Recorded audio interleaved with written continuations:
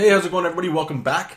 So today what I thought I would do is just hit record while I'm drawing a character of mine for a webcomic that I'm going to start in 2013. And the title of the comic is called SQUIRRELGOD. And if you want, you can go to, there's a placeholder website I got going right now called SQUIRRELGOD.com. There'll be a link in the underbar as well. I'm going to get into the story of him and the character and the story and the story and the story and all that stuff soon. But I just wanted to talk really quickly about how it's going to be formatted. And I've gotten quite a bit of emails from you guys and girls out there. Kind of wondering about, like, okay, it's cool that we're doing these videos, you know, this tutorial stuff, this walkthrough stuff. Like, yeah, cool, it's like I'm making a studio right now. And, you know, I haven't done it in a while, but we used to start on this channel and stuff with, like, how to draw, you know. And I know a lot of you guys and girls out there still want those videos. I plan on getting around to them as soon as I can. But lately, I've been getting a lot of questions from you guys about, like, how to make comics. You know, it's not just about drawing in style and anatomy and perspective and software, but it's literally about how to draw comics. So I plan on tackling that as well. And we're talking, like, pacing, we're talking story structure and stuff. But what some of you guys have been asking me is something I've been thinking about doing for a little while now, but that's literally this, the not only the thought process, but the steps it takes to actually make a comic book. So what I wanted to do was kind of document the entire process, literally from idea right till actually publishing a webcomic, and then even making some videos after the fact, kind of talking about, okay, now that the comic is up and it's out there, what am I doing to maybe help promote, interviews, just all kinds of things that you might be thinking about if you want to make your own webcomic. And I figure, you know, if I'm interested in it, gotta be somebody else out there that's interested. And like I said, you guys have been sending me some emails. I don't want to say concerns or anything, but just kind of asking, you know, like, hey, would you mind just kind of documenting, like, a little video diary kind of thing of it. And if you go back into the other videos that I had made earlier last year, there was, I think it was The Mighty Mustache was actually a comic that I was going to do. And that character kind of turned into Jessup King that I talk a lot about, and you guys have seen the videos of that. But that didn't really go anywhere because there's a lot of things that were going on work-wise and stuff. Comic book related work anyway. And anyway, but this here, I don't know, the story kind of sold itself to me with this character, and he looks unique. He looks kind of cute. You know, I'm a big fan of squirrels, but we'll get into that in the future videos. But literally, what I'm going to do is the next video, I'm going to release like a little, how do I want to word this, like a playlist, I suppose, where you can just go through it, and we're just going to upload it like vlog style, screen recordings and stuff, just kind of talking about, like, what I'm thinking about during the project, how the project's coming along, maybe do like one every 2 weeks or one every month, or when I'm doing content and stuff.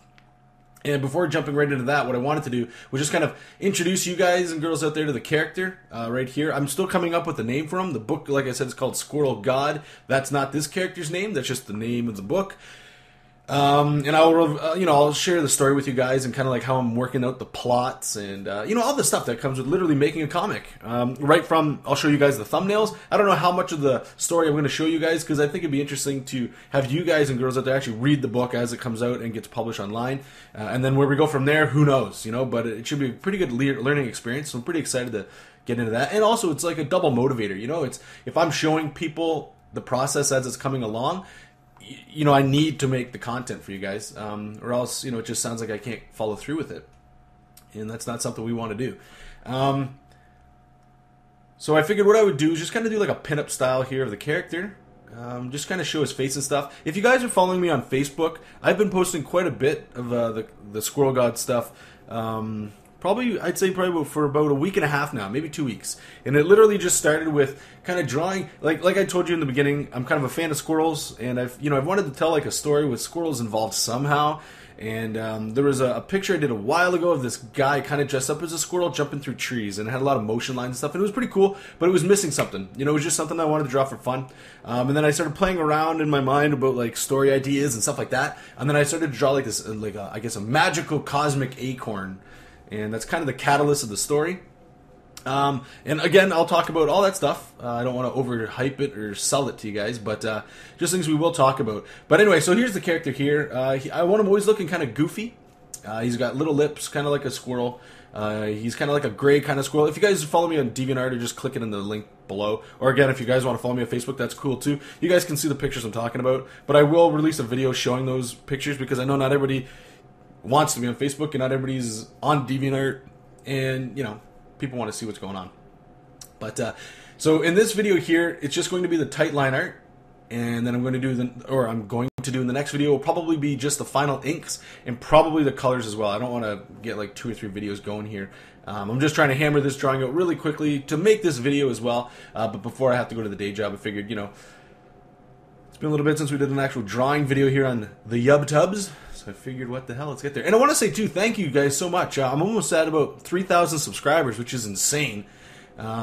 So thank you so much for subscribing. And if you're watching right now and you haven't subscribed, maybe you might want to go back to some of the other videos I've done and see if there's anything there that tickles your fancy. And if there is, you know, just click subscribe. And if you want to share and like the video, that's awesome sauce too.